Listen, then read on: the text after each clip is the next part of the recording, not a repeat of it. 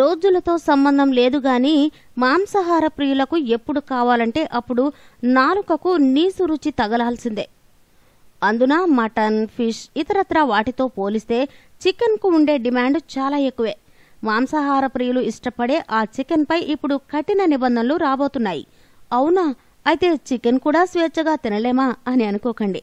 నిబంధనలు తినడానికి కాదు, వాటిని పెంచే పద్ధతులపై.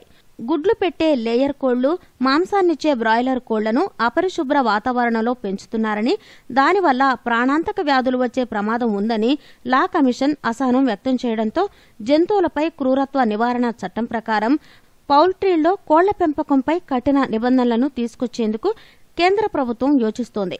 అంతేకాదు, పలు దేశాలకు దేశం నుంచి చికెన్ ఎగుమతి జరుగుతున్న తరుణంలో దేశంలోని అపరిశుభ్ర పౌల్ట్రీలపై ఆయా దేశాల నుంచి వచ్చిన అభ్యంతరాలను పరిగణలోనికి తీసుకుని ఇకపై చికెన్, కోళ్లను ఇష్టం వచ్చినట్టు పెంచకుండా ఓ పద్ధతి ప్రకారం పెంచేలా కఠిన నిబంధనలను రూపొందిస్తోంది కేంద్రం.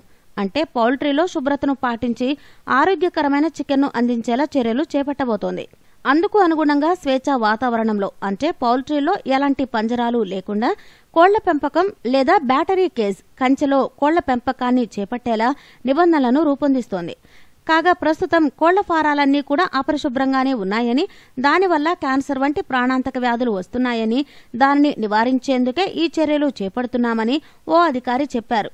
ఇక పరిశుభ్ర వాతావరణంలో కోళ్లను పెంచితే ఎగుమతులు పెరుగుతాయని అంటున్నారు. కాగా గుడ్లు, చికెన్ ఉత్పత్తి ఏటా 8 నుంచి 10% పెరుగుతోంది. గుడ్ల ఉత్పత్తిలో భారత్ ప్రపంచంలో 5వ స్థానంలో నిలిస్తే చికెన్ ఉత్పత్తిలో 18వ స్థానంలో ఉంది. ప్రపంచవ్యాప్తంగా పెరుగుతున్న మాంసం డిమాండ్కు అనుగుణంగా భారత్లో పౌల్ట్రీ వ్యాపారం పెరుగుతోంది. 2016-17లో దాదాపు 4,49,527 టన్నుల చికెన్ను ఎగుమతి చేసింది Bharat. Oman, Saudi Arabia, Russia, Indonesia, మాల్దీవులకు Bharat నుంచే చికెన్ అత్యధికంగా ఎగుమతి అవుతోంది. మీకు ఈ వీడియో నచ్చితే లైక్ చేయండి, మీ ఫ్రెండ్స్ తో షేర్ చేసుకోండి, కానీ సబ్స్క్రైబ్ చేయడం మాత్రం మర్చిపోకండి. Thanks for watching.